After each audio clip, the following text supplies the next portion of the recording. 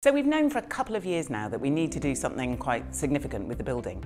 Now, of course, in the intervening period, we've had COVID, and that's transformed many of our views about how we will live and work in the future. So you know that broadly, the building is split into two parts. We've got one birdcage walk, I'm standing here now, and 3 birdcage walk.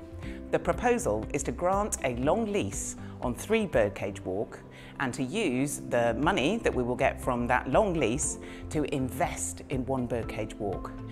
We think that the proposal is the most financially responsible and exciting proposal to really secure the building for future generations, to make sure that we've got the right amount of space for both staff and members going forwards. And we really believe that this will be an exciting beacon for the future of engineering. 3 Birdcage Walk is currently largely occupied by tenants, with the remaining space used by our staff support teams. With relocating the staff into 1 Birdcage Walk, we achieve the whole charitable activities within the 1 Birdcage Walk facility, where we already have our lecture theatre, our library, the marble hall, all the meeting rooms that you come and use if you visit our headquarters building. We've worked hard with the design team to produce design proposals which incorporate flexibility, reflecting the fact that we're in a changing world, and that this project is a long-term project to ensure the building for our long-term future.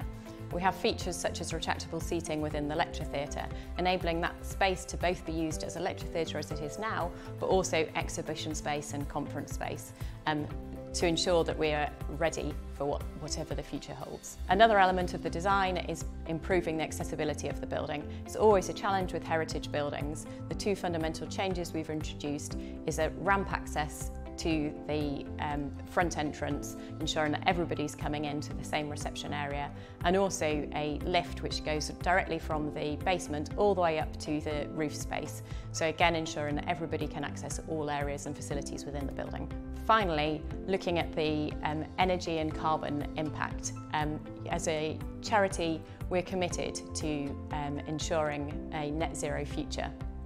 We already have a lot of embodied energy within the building. There's nothing we can do about that. But what we are doing through this project is significantly improving our operational energy through the introduction of low carbon technology and fabric improvements. The project's been through quite a lot of due diligence. The Finance Board, for example, has looked at it from the point of view of the cash requirements and the contingencies. The Strategy Committee has looked at it from the point of view of the fit of the project with the future plans for the institution. The Audit and Risk Committee has gone through the risk register and have made their comments and made some additions to it.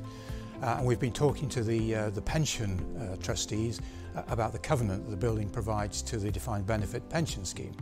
And then finally, we've got an independent team, which includes external representation, who are looking at the project entirely independently. So at this stage, early stage in the project, what we've tried to do is to make sure that we've done a thorough process of due diligence, and that therefore we can put the project to the membership with some confidence. We're in your hands. We know that we need to do something to the building.